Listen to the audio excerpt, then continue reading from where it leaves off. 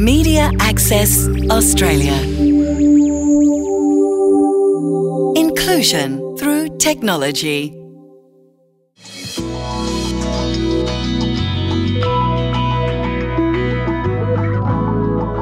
I had to watch a video today and it had no captions, and 5 minutes in I couldn't do it. I just put my head down on the table and I just went to sleep because there was no point in me watching the uncaptioned video because I couldn't understand what they were saying at all.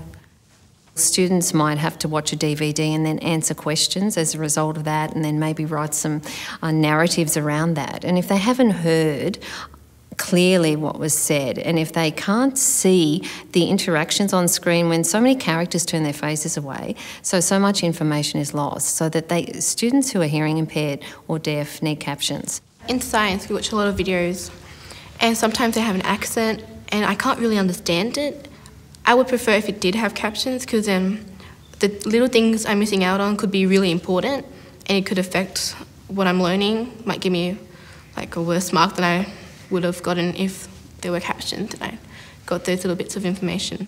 The one area that is glaringly devoid of good captioning is the classroom. And of course the problem with that is it's where everything starts. So the kids who are hearing impaired, we want to make sure that they're not disadvantaged from the word go. The biggest difficulty I've experienced in teaching a subject like history is finding the resources, the documentaries and things like that are closed captioned to use with the students. It's only 58% of new release DVDs on the marketplace are captioned, and so many of the titles that teachers use they take from the marketplace. I lip read a lot, so then say the background music is really loud or the person's not facing me. When that's happening, I can't really understand what they're saying, but with captions on, I get the whole idea what the picture is and what's going on, and it helps a lot. They really help a lot for me understanding what the movie's about. So if I have like questions on that topic, I'll be able to answer it.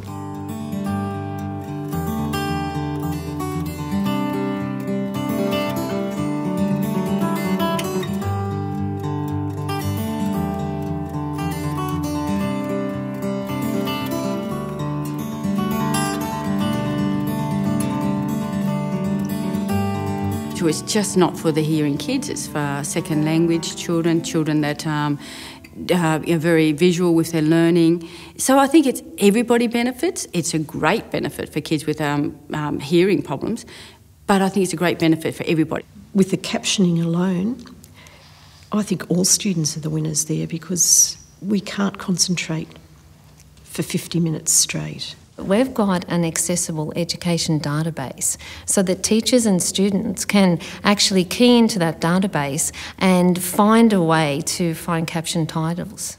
Not all schools are the same, not all teachers are the same, and not all students are the same. So what we have to do is put it in different environments with different technology solutions and then say, okay, what are the problems people are facing? How do the people actually interact with the technology?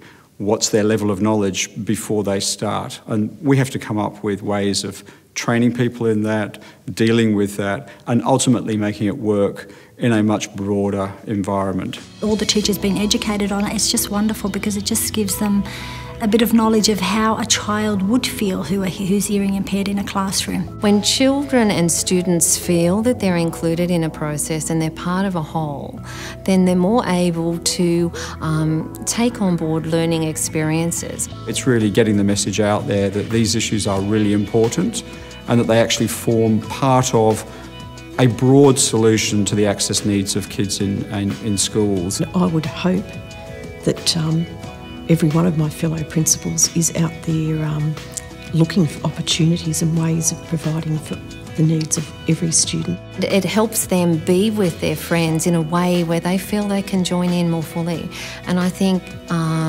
it's just lovely to see.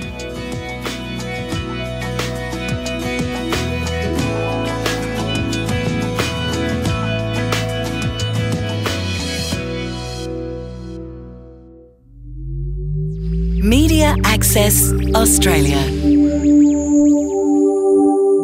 Inclusion through technology.